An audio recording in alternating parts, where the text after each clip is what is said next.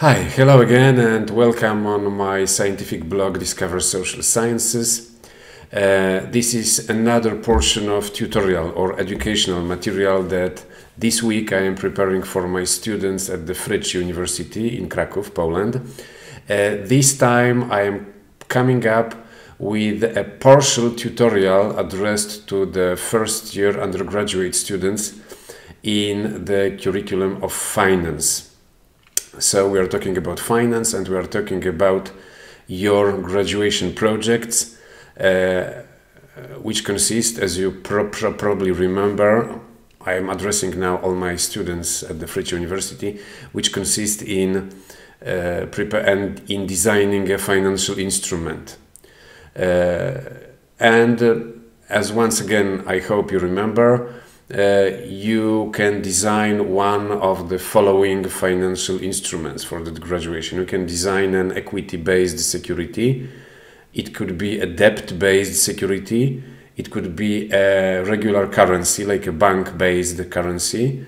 It can be a cryptocurrency. And finally, it can be an insurance contract. In this update, I am focusing on the first three. So on equity-based securities, on debt-based securities, and on bank-based currencies.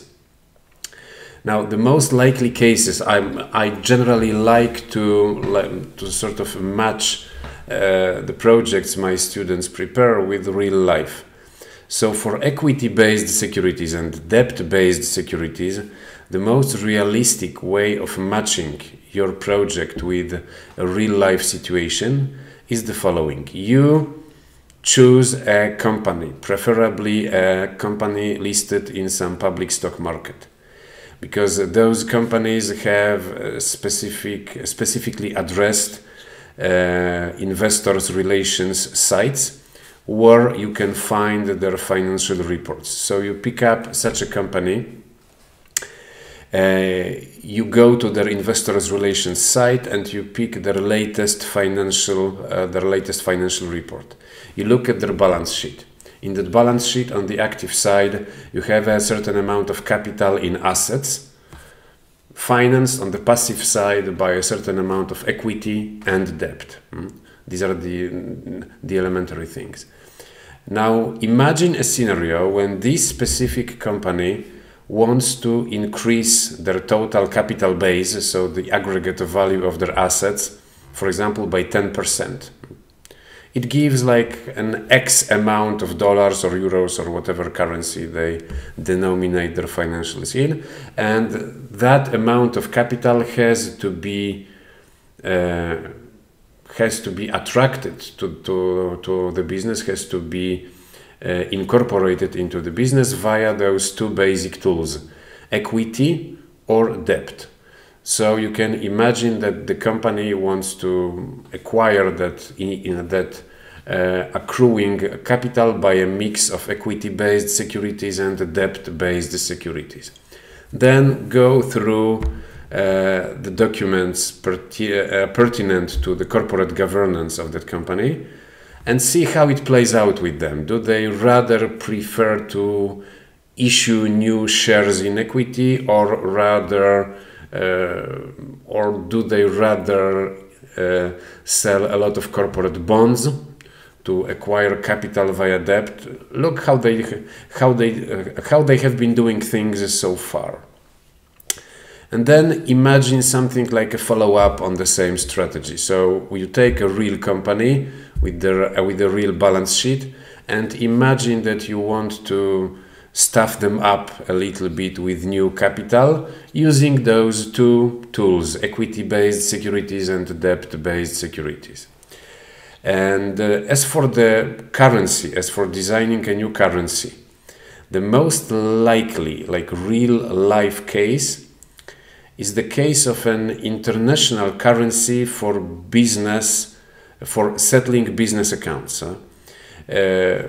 Most people today ignore that the currency that today we have as euro in the European Monetary Union had a grandfather whose name was ECU, and ECU was precisely a currency designed specifically for settling international business accounts. within the European Union. And the experience accumulated with the ECU gave rise to what we have today as the euro. There is, in some places in the world today, there is need for such international currencies for settling international business accounts, mostly in transactions, in international transactions between developing economies. Because those developing economies, for example, most countries in the African continent, have either closed monetary systems or they have extremely volatile currencies. I mean volatile in their exchange rate against like the big ones, the dollar, the euro, the British pound, the Swiss franc. And they struggle, those financial systems struggle, and frequently putting in place an international currency for settling business accounts between those developing countries can be like a good idea. A few of my students recently communicated to me that they want to study something like that for the African countries, precisely, and they named it the Afro, a nice name. So you can go down this road a little bit. Now, a reminder, as usually, as always, below the video, in the first line, you have the title, okay? Below the title, you have the description box. In the box, you have a link, discoversocialsciences.com. That link takes you to the website of my research blog, of my blog Discover Social Sciences. On that blog, you will find a written update with the same title as this video, okay? And in this written update, you will find like the full development on those things that I have just outlined here. So I wish you a nice reading. I wish you a nice afternoon, this sunny Wednesday. And essentially, until the next time, bye.